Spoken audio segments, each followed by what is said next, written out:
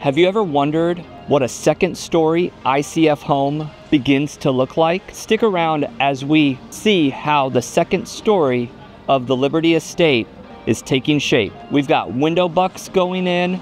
We've got ICF fireplace cavity. We've got the walls of the second story going in. Come hang out with me. Hey, this is Jesse, Chief Explainer Officer for AFT, and I am standing on the second level of the Liberty Estate. And this is a whole lot of fun because we've got concrete. We've got the 4 inches of concrete that we've been talking about for the last few months is finally down, and it feels amazing. If I'm gonna compare it to something, it feels like a hotel floor, like a second level or a third level or a fourth level of a hotel.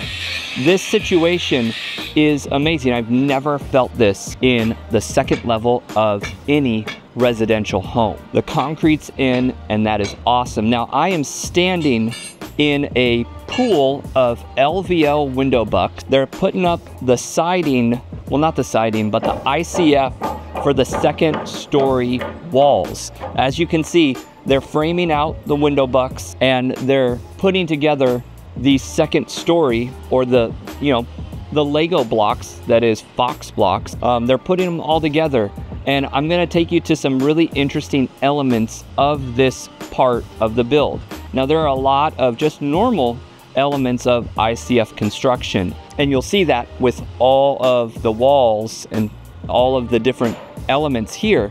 But there's something really, really interesting that I want to point out to you because I think that it is something that is of value. So follow along with me as we head over to where the fireplace, the outdoor fireplace, is coming through the second level. All right, so as we walk to the fireplace, here's the LVLs, the window bucks that are going in, and this is how they're adding them in to where the windows are going. So they secure them here in this fashion so that way the window bucks are in place here, and then they hold it in place so that when they load in the concrete from up above, you're going to be able to hold this together, and then it will all kind of interlock and connect in once the concrete is going into place.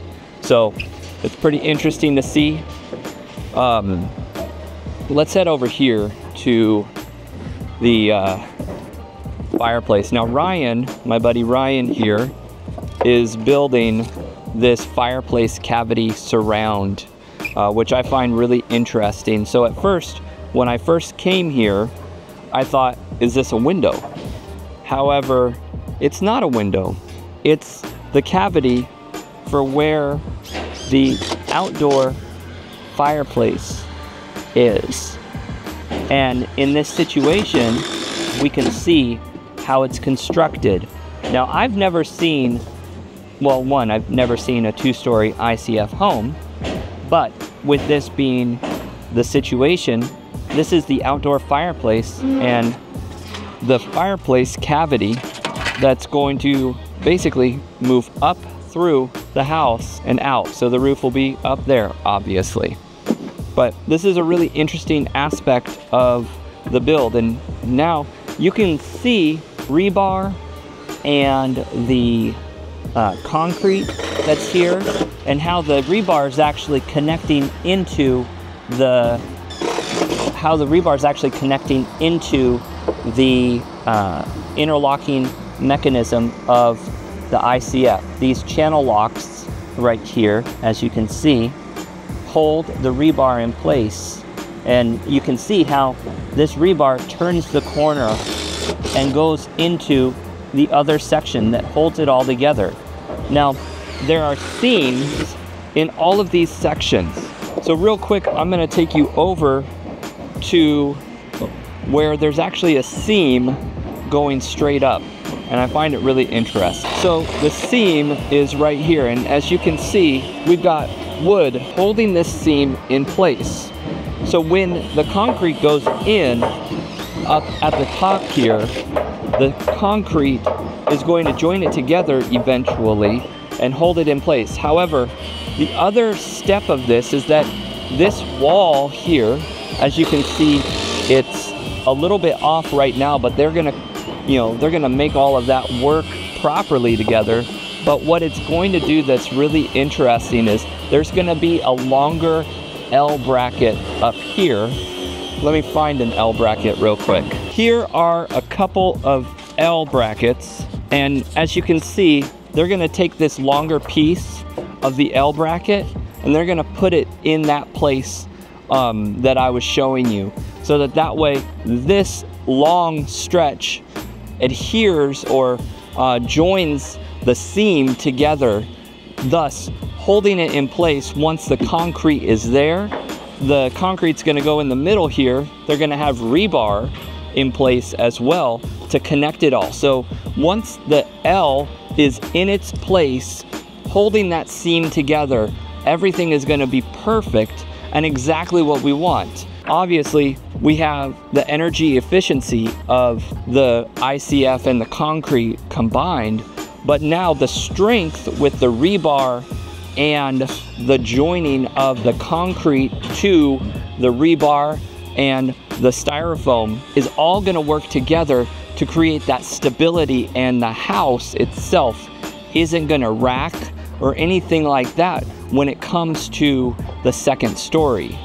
And obviously, the floor, the concrete second level, is playing a part too. It's like Lincoln Logs.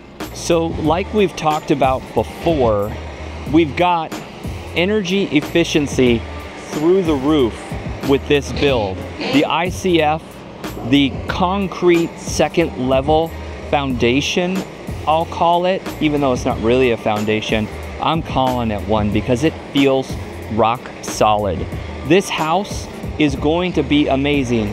Now we've got a couple of things that are coming up in some future episodes that I want you guys to take into account. One, this second level mezzanine here overlooking the pool, what's gonna happen right here is going to be amazing, and I really am excited about it because I'm curious what this stretch is gonna have. Now, as you can see behind me, we've got the windows going in place. We've got a second level here that's going into place, but we've got a lot of stuff going on here at Liberty Estate, and I want you guys to keep following along. Thank you for watching, and we'll see you next time.